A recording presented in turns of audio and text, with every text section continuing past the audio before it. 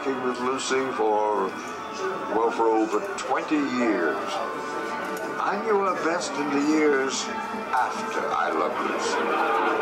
1960 was the last season for Lucy and Ricky Ricardo and for Lucy and Desi Arnaz. She went right into a Broadway play, Wildcat. Lucy had started out at age 15 to be a star on Broadway, and now it was standing room only. The audiences just went wild for her, and so did a New York comedian named Gary Morton. She returned to Hollywood to star in The Lucy Show with her old friend Vivian Vance as two divorcees. But when Vivian wanted to retire after the first season, she brought in the man she originally wanted to play Fred Mertz on the I Love Lucy show. This fella. Now, Lucy, we've got to get out of here. Come on. It's a chance to be on coast-to-coast television.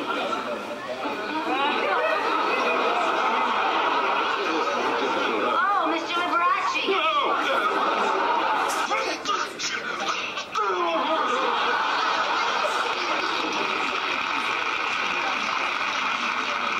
The Lucy Show won Lucy her third Emmy. I love my work. Thank you for giving me this forest. Desi sold her his half of Desilu, including what had been the RKO studio. Now, Lucy became the first woman to ever head a film studio.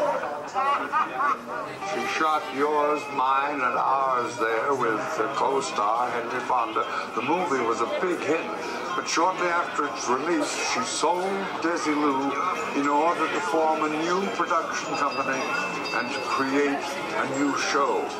Here's Lucy. Lucy was incredibly loyal. She treated the people she worked with like a second family. When she knew you, she always wanted to work with you. She also wanted her children, Desi Jr. and Lucy, in the new series. Well, then what's the matter with him? Him had 9 puppies. When you look at footage shot during the making of Here's Lucy, you can see some of the stunt work. Lucy would do anything to get a laugh. People don't realize how hard Lucy worked. They think she was a comedian.